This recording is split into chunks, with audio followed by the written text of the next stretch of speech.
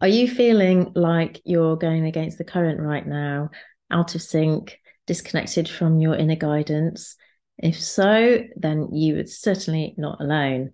We're collectively going through a huge transition where we're being called to find new ways of living and being because the old ways that we used to do many things are no longer working or sustainable.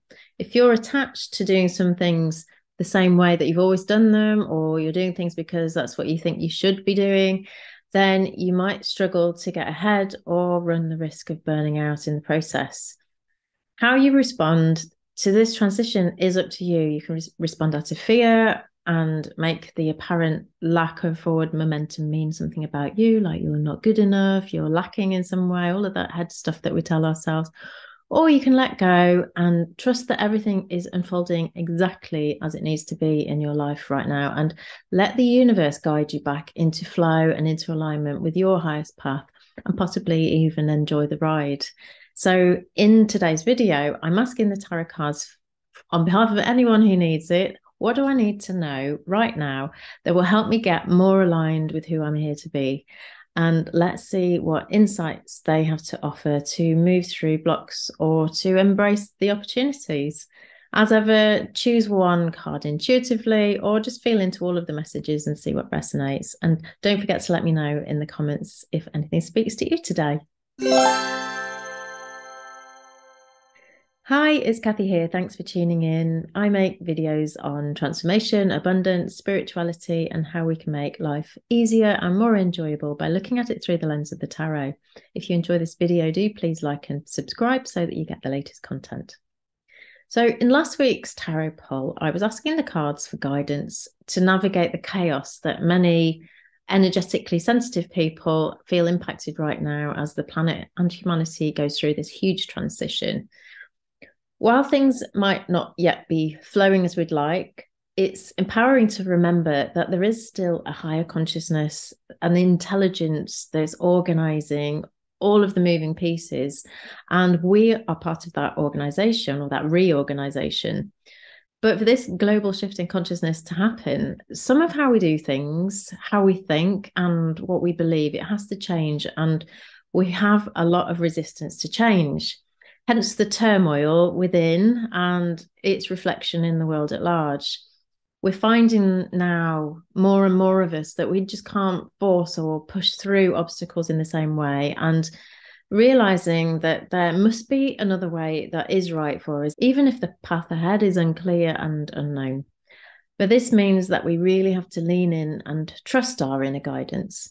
So the analogy that works for me here is like going to lots of effort, like rowing against a strong flowing current in a river, and then pulling up your oars and just letting the river gently turn you around and carry you in the direction that is most aligned for us as individuals and collectively, potentially.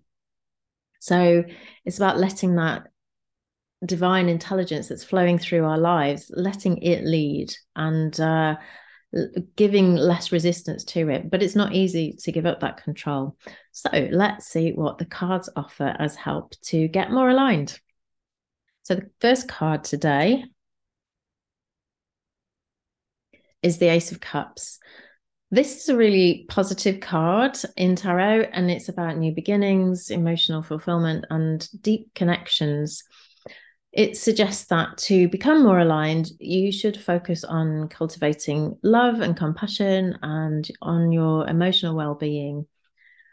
This includes not only romantic love, but also self-love and compassion for others and a sense of empathy. So by embracing love and emotional experiences, you actually invite positive energy into your life and you create more harmony within yourself. The Ace of Cups, it also encourages you to trust your intuition and to listen to your inner voice. So deep down, you already possess all the wisdom and guidance that you need to align yourself with your true path. So pay attention to your instincts and your gut feelings and those inner impulses, because that intuition helps you make choices that are aligned with your authentic self. The Ace of Cups also represents a deep spiritual connection and invites you to explore and nurture your spiritual side. This can involve practices like meditation, prayer, mindfulness, or any other form of spiritual exploration that resonates with you. By dedicating time to spiritual activities, you can really deepen your understanding of yourself and of the world around you. And that self-discovery can only bring you into greater alignment. In order to get into alignment, you first need to get more into harmony and balance within yourself. We all know that, when life is stressful, it feels like it all compounds on itself. And you get in your head and you're trying to find out solutions, and you just get more and more stuck, or more and more in a hole, more and more stressed. And it just builds on itself. So the first thing to do is to take a step back from that and to actually choose to create more harmony within yourself. So that might be by forgiving yourself, forgiving others, letting go of grudges, and letting go of negative emotions that no longer serve you, or limiting beliefs that are holding you back. And also to embrace your emotions and express them authentically. When you do this, you create space for positive energy and new opportunities to come into your life. So the second card. This is the Justice card. So the Justice card is associated with fairness and truth, balance and impartiality. When you're seeking guidance on how to get more aligned, there are a few different principles that it points to. So firstly, it urges you to strive for truth and objectivity in your thinking and in your actions. So if you pick this card, or this card resonates with you today, take a step back from your situation and examine it with a really clear and impartial perspective. Let go of any preconceived ideas that might cloud your judgment.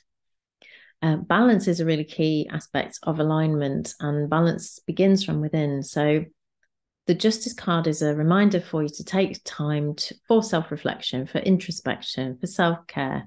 It invites you to look at all the areas in your life to see what you need to work on in order to create more harmony. Think work-life balance, or making sure that you're getting your own needs met rather than giving constantly to others. You might need to make some adjustments, but doing so will really help you to align with your authentic self and make choices that resonate with you and with your real true desires.